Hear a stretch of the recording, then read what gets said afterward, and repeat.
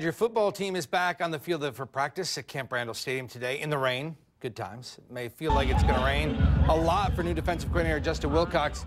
Gone are a lot of seniors who made this team so good last year, and no one knows that more than Wilcox.